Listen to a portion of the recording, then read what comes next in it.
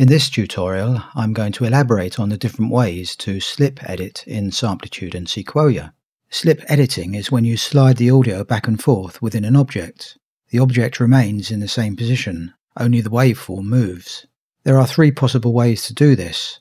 The first way is to use the object editor, the second way is to use the mouse plus a keyboard modifier, and the third way is to use keyboard shortcuts. I will explain all three methods. I'm going to demonstrate this using a multi-track drum session. For these examples, I will show you how to slip edit multiple grouped objects. I'm pressing Ctrl plus A to select all objects.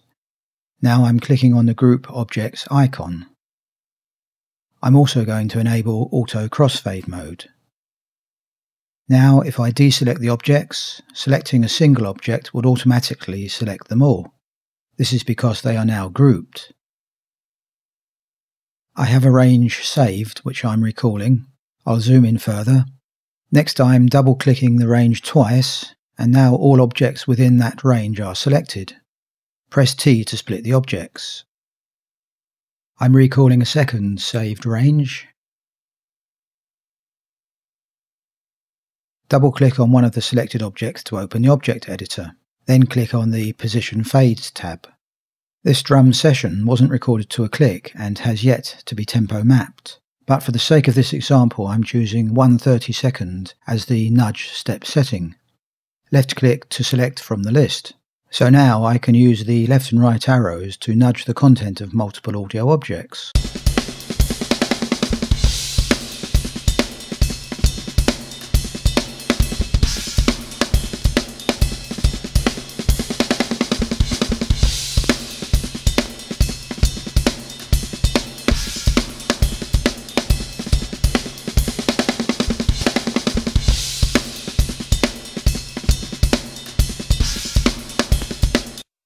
If you want to use a finer resolution, select from the preset list or type in the amount. You can, of course, choose a different nudge format from the drop-down list.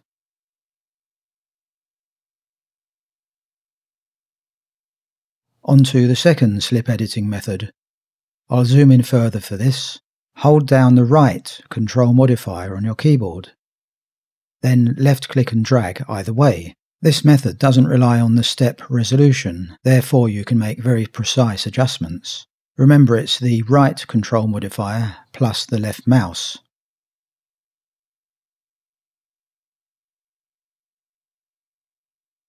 The third method is to use keyboard shortcuts. Click on the Object menu and go to Move, Edit Objects, Object Move Step 1. Here you can see a whole bunch of shortcuts that deal with object manipulation. The bottom section has 6 commands which deal with slip editing. I'm going to use the bottom 2.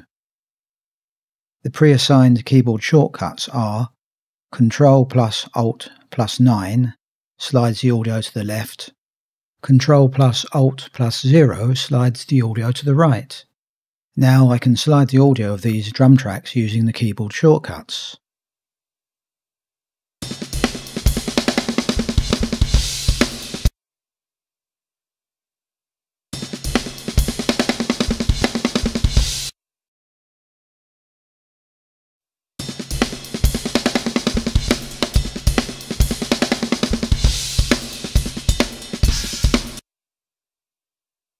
The nudge resolution for these Object Move Step 1 shortcuts reflects the nudge step setting of the object editor. This is currently 1/32 or 0.48. But another set of keyboard shortcuts have been assigned under the Object Move Step 2 submenu. This means you can have 2 preset nudge step settings when using keyboard shortcuts. One for Object Move Step 1 and another for Object Move Step 2. You can define Step 1 and Step 2 settings by opening the Object Fade Step Setting dialog box. Step Width 1 reflects the current setting in the object editor, as I just showed you, although if you choose to change the setting from here, the object editor setting will change as well. But you need to use this window to change Step Width 2. I'm going to set it to 192, which is 1/8. It's then a case of using the relevant shortcuts for the two nudge step settings. Nudge step 1, nudge step 2. So that covers the three methods for slip editing or wave nudging in Samplitude or Sequoia.